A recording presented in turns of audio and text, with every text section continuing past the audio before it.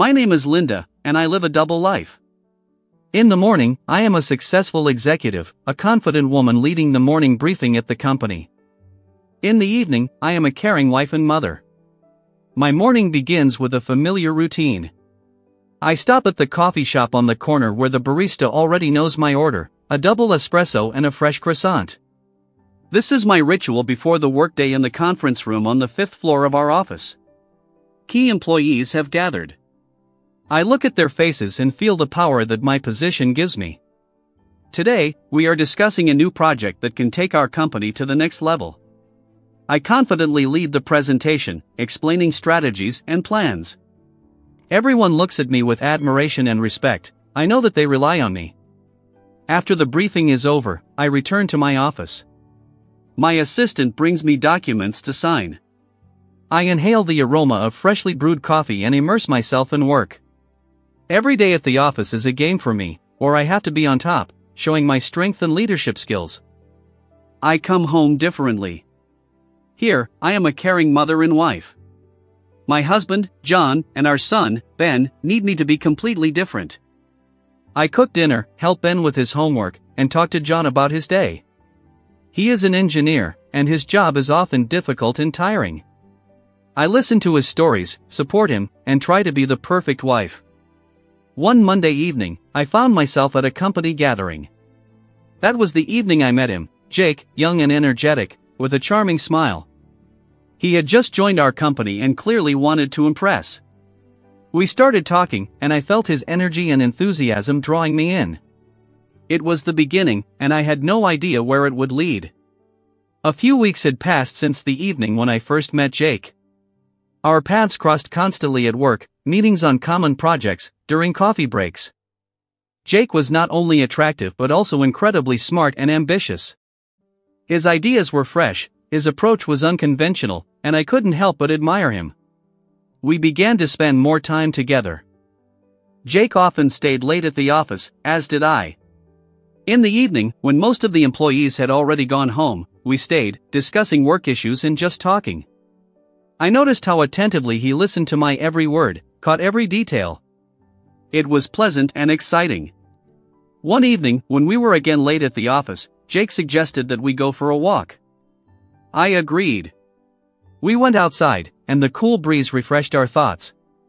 We walked along the embankment, enjoying the view of the city lights. Jake began to talk about himself, his dreams, and ambitions. He wanted to change the world, and his passion for this was infectious. I felt something more than just a work relationship growing between us. A few days later, we were staying late at the office again. Work on a new project required our attention. When everyone left, Jake suggested having a glass of wine in my office. It was a spontaneous offer, and I agreed. We were sitting at my desk, discussing the project, laughing.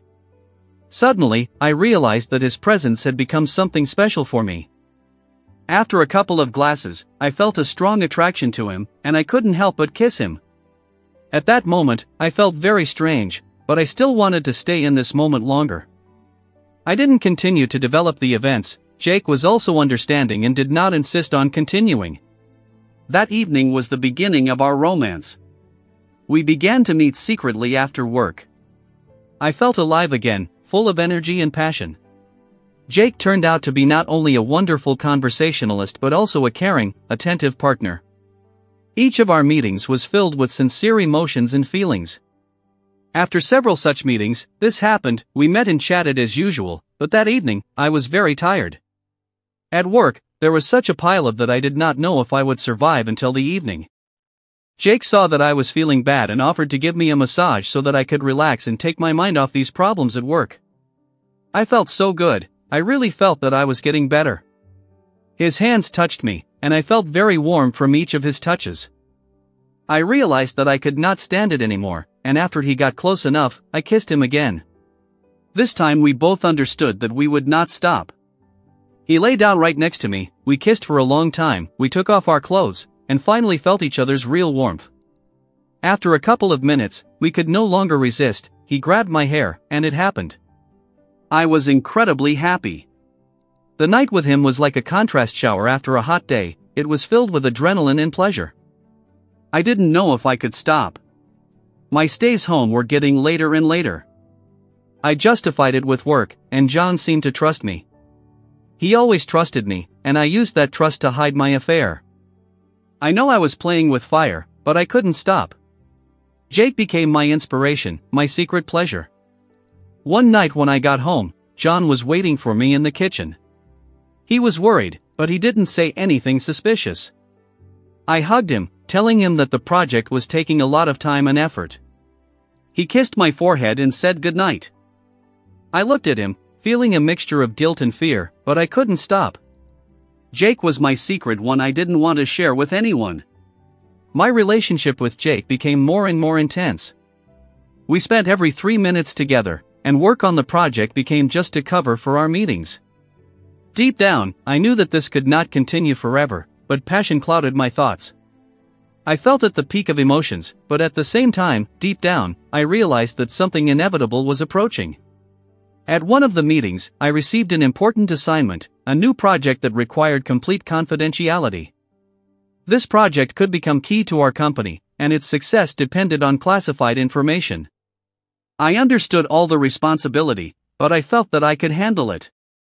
Jake showed an unusual interest in the project. He often asked questions, tried to find out details. Although I tried to keep everything under control, his persistence began to alarm me. I began to doubt his intentions, but every time he looked at me with his eyes full of admiration and love, my suspicions disappeared. One evening, we were alone in the office as usual. Jake approached me and started asking me questions about the project. I decided to share some information with him to test his reaction. He seemed interested and grateful, but there was something strange in his eyes that I couldn't immediately recognize. The next day, I noticed that Jake was becoming more and more insistent. He was asking about details of the project that were strictly confidential. I began to feel that he knew too much and wanted to know too much. Anxiety was growing inside me, but I couldn't imagine that someone who gave me so much happiness could betray me. One night, when I returned home late again, John was already asleep. I quietly entered the bedroom, feeling the tension in the air. The next morning, I discovered that Jake had not shown up for work. No one knew where he was, and his phone was switched off. This caused me to panic. I tried to contact him, but to no avail. His disappearance left me confused and anxious. Rumors began to circulate around the office that Jake might be a spy planted by competitors. I didn't want to believe it, but the facts spoke for themselves. I felt betrayed and deceived, everything we shared felt like a lie. I knew I'd been manipulated, but I didn't yet know how deep the consequences were.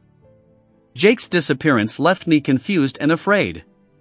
Rumors began to circulate around the office that he had been planted by competitors, which scared me even more. I tried to gather information about his past, but all the leads led nowhere. He was like a ghost that appeared in my life and suddenly disappeared. I lived in a state of anxiety every day, expecting the worst. The project I was working on came under close scrutiny. We discovered a leak of confidential information, which put our company at risk. All suspicions fell on me since I was the one associated with the project and had access to classified data. I was called into a meeting with senior management. The atmosphere in the office was tense. My colleagues, with whom I had worked side by side for many years, looked at me with distrust. I felt like the ground was slipping from under my feet. The management demanded an explanation, and I did not know what to say. Jake had deceived me, and now I was in danger of losing everything I had built over the years. I came home after that horrible day, feeling devastated. John was waiting for me in the kitchen. He looked at me with his tired eyes and asked what had happened. I told him everything, about the affair with Jake, about the suspicions, about his disappearance. I expected John to be furious, but instead, he surprised me with his calm. I knew, Linda, he said quietly. I knew everything from the beginning. I looked at him, not understanding. He continued, I suspected that you were seeing someone, so I hired a private investigator. When it became clear that it was Jake, I began checking his background. It turned out that he was working for our competitors. I allowed this to continue in order to gather evidence against him and against the competitors. I was shocked. John knew everything and used me for his own purposes. I felt betrayed twice, first by Jake, and now by my husband. Why didn't you tell me? I asked, trying not to cry. I wanted to protect you and the company. If I had intervened earlier, we could have lost all the evidence. Now we have everything we need to expose them and save the company, John replied. I sat in silence, processing his words. My husband had manipulated me, but his intentions were aimed at protecting our family and business. I didn't know what to think. Feelings of hurt, betrayal, and gratitude were all mixed up. Now I had a choice: support John and expose the competitors together, or leave him and start over. It was a difficult decision, and I knew my life would never be the same. A week had passed since our conversation with John. We still could not come to terms with the fact that my husband knew about everything and used it for his own purposes. However, I did not have time to think. We had to act quickly to save the company and our family. John and I began to plan our actions. He showed me all the evidence he had collected against Jake and the competitors. I was amazed at how carefully everything had been planned. John used the information I had provided to Jake to set a trap for our competitors. We agreed to meet with the company's management and present them with all the evidence. I felt nervous and excited at the same time. This moment was key for our company and for me personally. On the appointed day, we entered the conference room, where the board of directors had already gathered. I looked at their faces and felt their distrust and tension. John began his presentation, detailing the investigation and how Jake had been planted by our competitors. We discovered that Jake had been using his relationship with Linda to gain access to confidential information, John said, showing documents and conversation records. He was passing this information on to our competitors to undermine our project. I watched the board members' reactions. Some looked shocked, others angry, but most importantly, I saw that they were starting to trust us. Thanks to Linda, John continued, we were able to gather enough evidence to hold our competitors accountable and prevent further information leaks. It was incredible. My husband, despite all our problems, used my mistakes to save the company. When the presentation was over, I felt relieved. The management thanked us for our efforts and promised to take all necessary measures. However, it didn't end there. That evening, when we returned home, John admitted that this was only the beginning. Now that the competitors had been exposed, we had to deal with the company's internal problems and restore its reputation. Linda, I know it wasn't easy for you, he said, but together we can overcome everything. I believe in us. I looked at him, feeling a mixture of gratitude and doubt. We had been through a lot, and now we had a chance to start all over again. New challenges awaited us, but I knew that I would no longer be alone in this. After exposing our competitors and the traitor Jake, the situation in the company began to stabilize, but this was only the beginning. We had to not only restore our reputation but also restore trust within the team. My role in this was key, and I understood that this was my chance to atone for my mistakes. First of all, I decided to talk to my colleagues, to explain my position and show them that I was ready to work for the good of the company. I organized a meeting at which I frankly told them what had happened, how Jake deceived me, and how John and I were able to expose him. My colleagues listened attentively, and I saw in their eyes not only distrust but also hope. We have all made mistakes, I said in conclusion, but now we have an opportunity to correct them and move forward. I am ready to do everything possible to regain your trust and reach new heights together with you. I began to work even harder, helping colleagues, offering new ideas, and taking part in all important projects. Gradually, the tension began to subside, and I felt that our relationship was starting to improve. However, in our personal life, everything was much more complicated. John and I tried to improve our relationship, but the shadow of betrayal hung over us. One evening, after another session with a psychologist, we were sitting in our garden, enjoying the warm summer evening. John took my hand and looked into my eyes. Linda, I want you to know that despite everything, I love you, he said. I felt tears welling up in my eyes. I love you too, John, and I am ready to fight for our family, I answered. I love you very much, but I can't just forget everything. I can't forget what you did, John said. I understand that I did the wrong thing to you, but at the same time, I can't just pretend that nothing happened, John said. I couldn't believe these words, but at the same time, I understood. After this conversation, we broke up.